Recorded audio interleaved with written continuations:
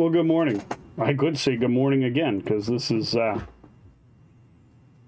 minutes after I did Monday morning. It's Tuesday, May 15th, or no, May 16th now. May 16th. And we were recording because I have Winkle. I'm hosting the Winkle up at Faith and Harshaw this morning. And so I'm actually already up in Faith by now, or at least headed there by this time. So I can't be here with you live. So we're recording this morning on this Tuesday, May 16th.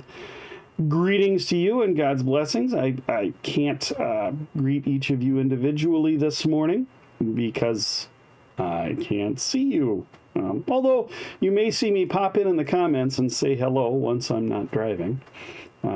So good morning. Glad you're here with us to spend a little time in God's Word. Whether you're here on Facebook with us right now, commenting and saying hi with the community here, or just watching in the background, I'm glad you're here with us to spend a little time in God's Word. For those watching later today, or those watching on YouTube after 11 o'clock, good morning and hello. Glad you're here with us. And, don't forget to like, share, subscribe, join our little group on Facebook, or like and subscribe and hit the little bell on YouTube so that you get the notifications when we're here, when the new videos come up. So, good morning. Glad you're here with us to do this thing today. I don't know what the weather's like this morning, but the forecast for Monday says it's supposed to be pretty nice, a little warmer. Let's hope that's what it is. Monday looks like a beautiful day. It's still Monday for me, and I don't know what I'm going to do yet today. So, anyway, why don't we get into this, since I don't know what Tuesday holds for me. If you have the Lutheran Service Book, page 295, Daily Prayer for Individuals and Families. That's where we begin with our liturgy each morning here on Daily Devotions with Pastor Sutton. In the name of the Father, and of the Son, and of the Holy Spirit. Amen. In the morning, O Lord, you hear my voice. In the morning I prepare a sacrifice for you and watch. My mouth is filled with your praise, and with your glory all the day. O Lord, open my lips, and my mouth will declare your praise. Glory be to the Father, and to the Son, and to the Holy Spirit, as it was in the beginning, is now, and will be forever. Amen. Our psalm today, Psalm 85, verses 1 through 7. Psalm 85, 1 through 7. Lord, you were favorable to your land. You restored the fortunes of Jacob. You forgave the iniquity of your people. You covered all their sin. You withdrew all your wrath. You turned from your hot anger. Restore us again, O God of our salvation, and put away your indignation toward us. Will you be angry with us forever? Will you prolong your anger to all generations? Will you not revive us again, that your people may rejoice in you? Show us your steadfast love, O Lord, and grant us your salvation. Glory be to the Father, and to the Son, and to the Holy Spirit, as it was in the beginning, is now, and will be forever. Amen. Lord, you were favorable to your land. You restored the fortunes of Jacob, and forgave the iniquity of your people. You covered all their sin. King David is writing this psalm, praising God for his righteousness and for his mercy. And I kind of think, again, I don't look stuff up necessarily before we start. But I wonder if King David wasn't, well, no, it can't be that, because that's after King David. I was going to say restoration from Babylon, but that wouldn't be it. Maybe it's the people were in Jacob and his people were in the land of Canaan, and then they went to Egypt for 450 years and came back to the promised land, the land promised to Abraham, Isaac, and Jacob. I bet that's what it is.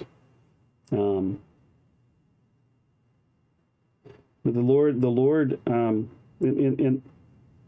David says, "Restore us again, O God of our salvation, and put away your indignation toward us. Will you be angry with us forever?" And no, God's anger against his people isn't forever. His wrath is always against sin, which sin is not simply being bad, but it's being turned away from God and not seeking his forgiveness, not seeking the grace that he's given to us through Christ Jesus. And so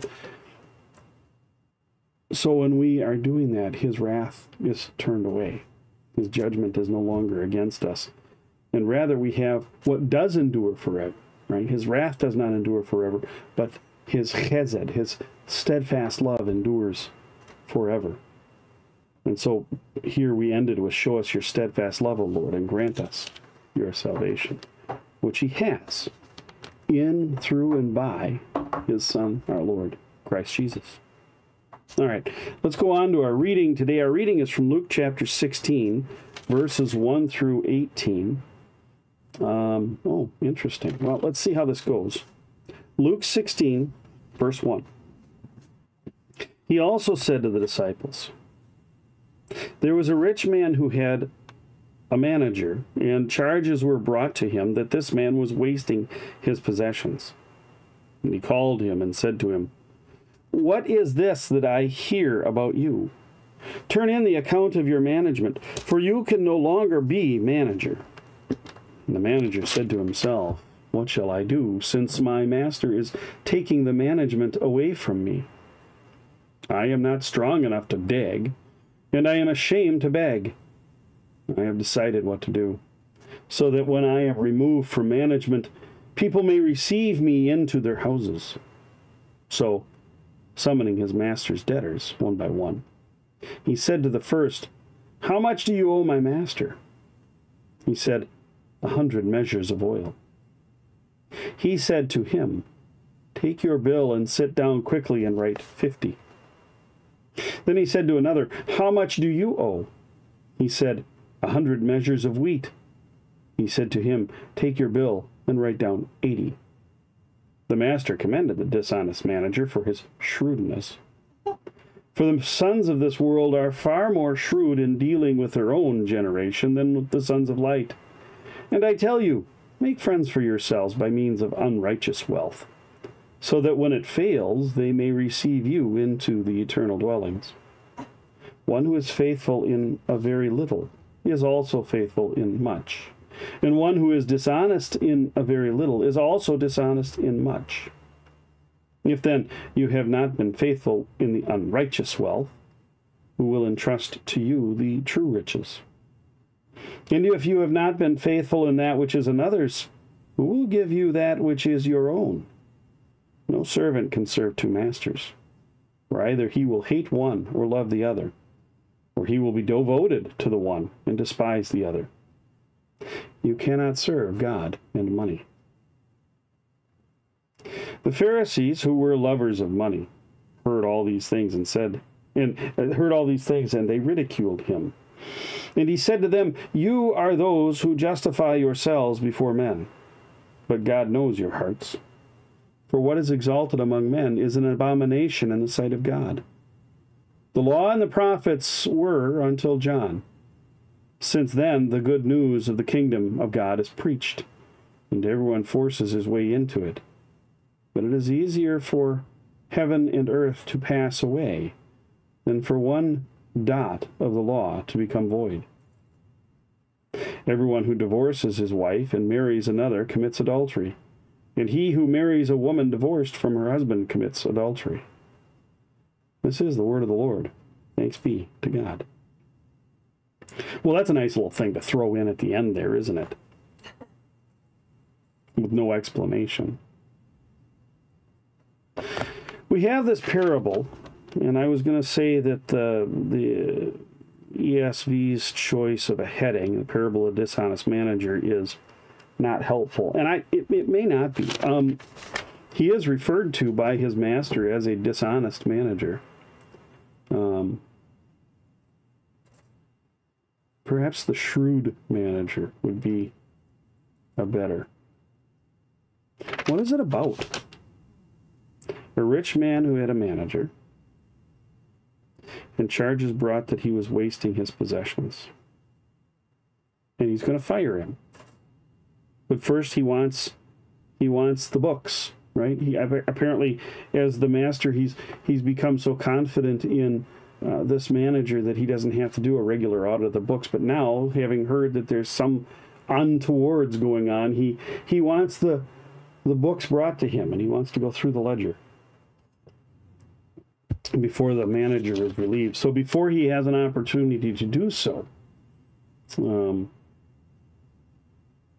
realizing that he doesn't have the bodily strength for hard labor, cannot dig, and he's too proud to beg, he decides to make a few subtle adjustments in the receivables for the master.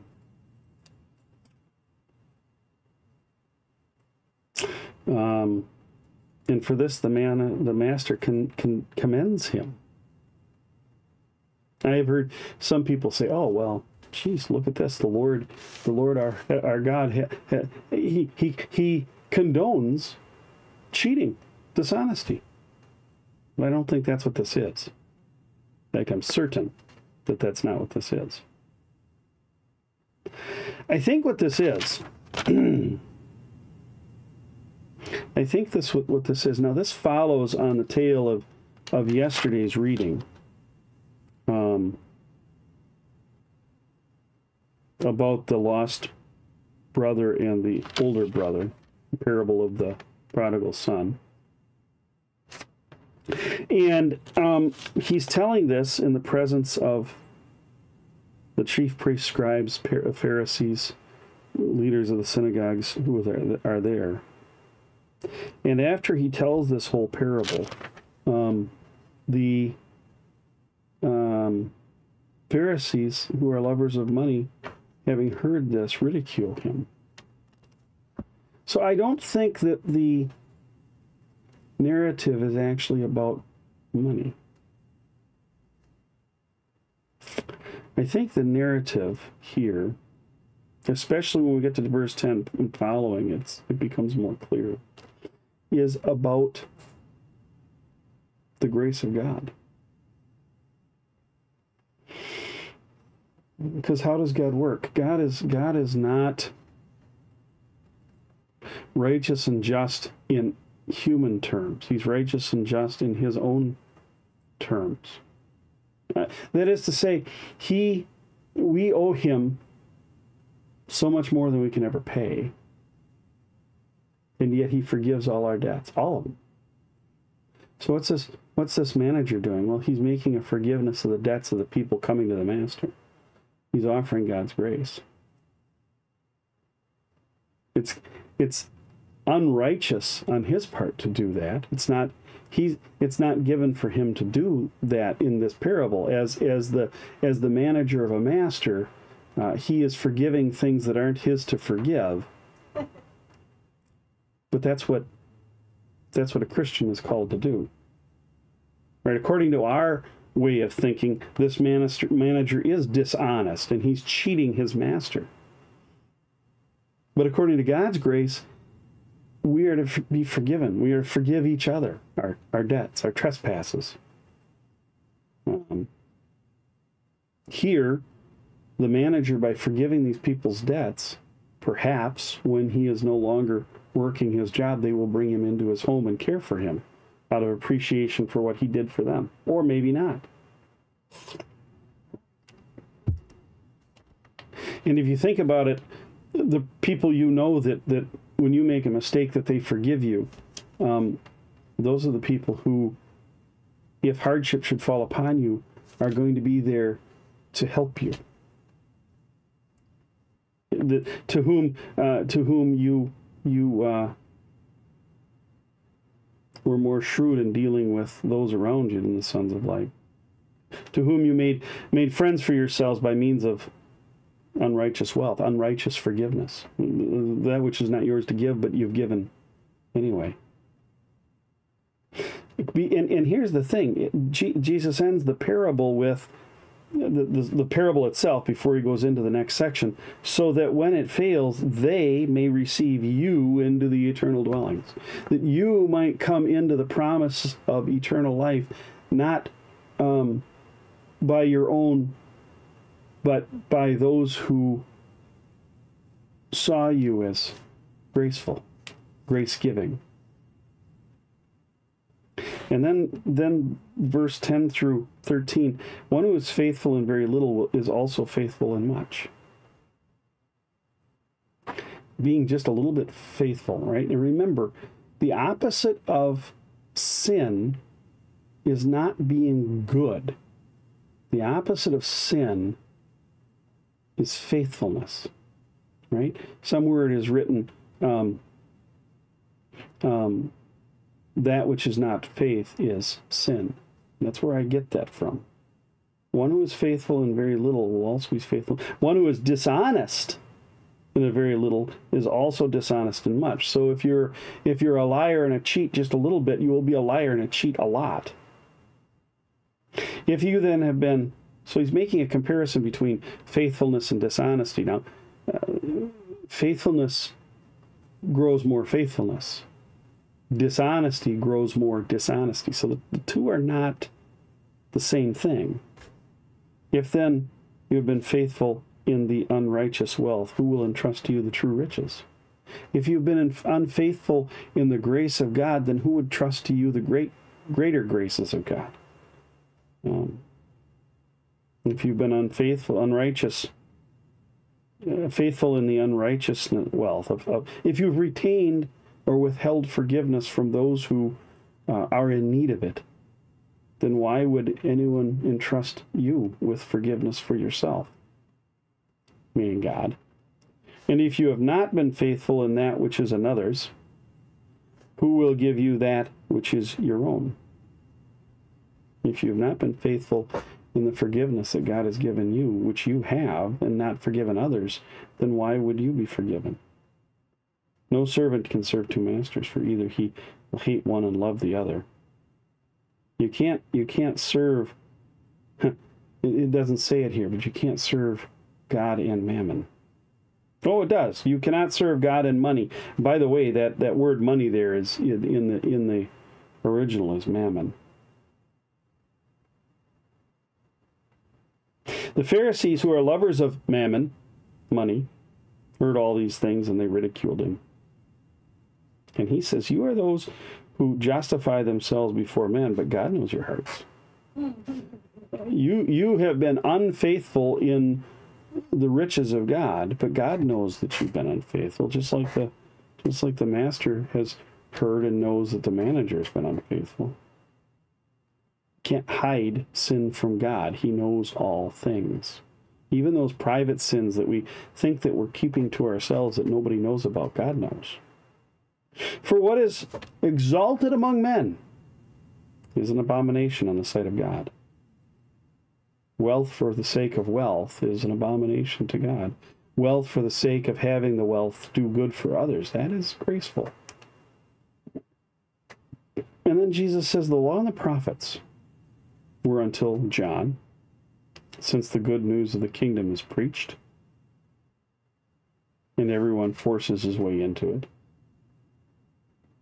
But it is easier for heaven and earth to pass away than for one dot of the law to become void.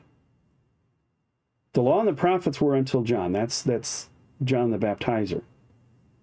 And since then, the good news of the kingdom is preached. The grace of God, the repentance and baptism for a good conscience are preached, and everyone forces his way into it. Baptize me, baptize me. Right? And it's true. The grace of God is not something we deserve. It's something that's given. It's something that by baptism we are forced into. We force our way into. But Jesus says it's easier for heaven and earth to pass away than for one dot of the law to become void. The law is not made void. The law still remains. The law has not been set aside for all mankind. The law has been set aside for those who are in Christ Jesus, those who are who live in the forgiveness of sins. And still the law is not set aside. It has been fulfilled. See, there's a difference between removing a law and fulfilling the law, keeping it. Right? The law is not void. The law is still there. And what does it do? It points us to our sins. But living in the grace of Christ Jesus, it has no impact on us. It holds no sway over us in the forgiveness of sins that come through the blood of Christ shed on the cross. The law remains, but forgiveness covers all trespass. God's grace covers all things. Everyone who divorces his wife and marries another commits adultery, and he who marries a woman divorced from her husband commits adultery. Well, I don't know. Does tomorrow give us something with it? Nope. Should I just leave that one lay? I mean, it's there. You have to face it. It's true. Well, here's the thing. God did not create divorce to be a thing. One man, one woman, forever. Or at least till death do you part. Why is there divorce? Well, in another text, Jesus says, Moses granted you a certificate of divorce because you are a stiff-necked people. It's a gift. And so a man divorcing and marrying another is committing adultery, in effect, according to the law, right? And one marrying a woman divorced from her husband commits adultery because that woman was married. But here's the thing again.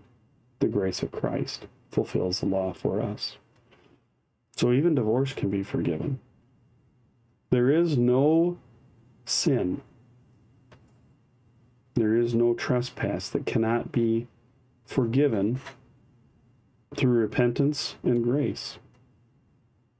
When we sorrow and desire to do better, we are forgiven through Christ. Not of our own actions, but by the blood of Christ shed upon the cross, given to us and for us. It's not freedom to go on sinning, but it is a release from that sin, from the judgment and the guilt that goes with that sin. Does that mean we should use divorce freely? No. It's something that's entered into which should be entered into with much concern. But as with the manager who makes use of unrighteous wealth, and as he says, not one dot of the law shall pass away or become void, the Christ's gift of salvation, the Christ's gift of his blood given and shed for you, removes the judgment and the sin, and you are forgiven. Amen.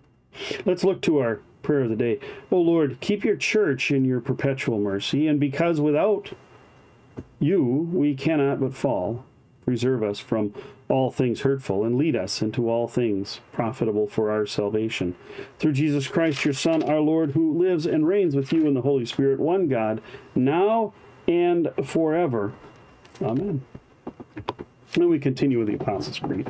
I believe in God the Father Almighty, maker of heaven and earth, and in Jesus Christ, his only Son, our Lord, who was conceived by the Holy Spirit, born of the Virgin Mary, suffered under Pontius Pilate, was crucified, died, and was buried. He descended into hell. The third day he rose again from the dead. He ascended into heaven and sits at the right hand of God the Father Almighty. And thence he will come to judge the living and the dead. I believe in the Holy Spirit, the holy Christian church, the communion of saints, the forgiveness of sins, the resurrection of the body, and the life everlasting. Amen. And we are bold to pray as our Lord taught us. Our Father, who art in heaven, hallowed be thy name. Thy kingdom come, thy will be done on earth as it is in heaven. Give us this day our daily bread, and forgive us our trespasses, as we forgive those who trespass against us. Lead us not into temptation, but deliver us from evil. For thine is the kingdom, and the power, and the glory, forever and ever. Amen. And for ourselves and others on this Tuesday morning, Lord of fruitfulness, thank you for this Tuesday. Beyond all our efforts, you are the one who grants the results and the fruits that we desire. Without you, all that we do would be in vain. Lord, bless the work that we do this week through your Spirit. Grant that our words might bring out the best in others, and that our actions bring acts of love, and that good deeds flourish among all people. Grant that just as the earth produces plants and trees, seeds and fruit from its bounty, we would produce speech and actions that would help others. May what we sow yield the fruits of the Spirit and be a blessing into the world. Bless, Lord, the efforts of this day, that they may serve the growth of your kingdom. This in the name of Jesus, the God and Lord of life. Amen. We pray also for those who've asked for our prayers this day, for Pat, Lois, Ann, Brianne, Rose, Bob, Mike, Megan, Dan, Ezra, Jeremy, Ashley, John, Holden, Cheryl, and all those in need of comfort, whether they suffer the pangs of age or illness, recovering from surgery, or in need of care. Grant them, Lord, your comfort and your assurance that in your name and by your grace, life everlasting has become theirs. Their sins are forgiven and life restored to them through the blood of Christ. This we pray in Jesus' name. Amen. Almighty God, merciful Father, who created and completed all things, on this day, when the work of our calling begins anew, we implore you to create its beginning, direct its continuance, and bless its end, that our doings may be preserved from sin, our life sanctified, and our work this day be well-pleasing to you, through Jesus Christ our Lord. Amen. I thank you, my heavenly Father, through Jesus Christ, your dear Son, that you have kept me this night from all harm and danger. I pray that you would keep me this day also from sin and every evil, that all my doings in life may please you. For into your hands I commend myself, my body and soul, and all things. Let your holy angel be with me, that the evil foe may have no power over me. Amen. Let us bless the Lord. Thanks be to God. The grace of our Lord Jesus Christ, the love of God, the fellowship of the Holy Spirit be with you all. Amen. Well, my friends, that concludes our Tuesday morning daily devotions on this May 16th. God's peace be with you, and we'll see you back here tomorrow morning, Wednesday, Senten Mai, May 17th, Norwegian Constitution Day. God's peace be with you, and we'll see you tomorrow.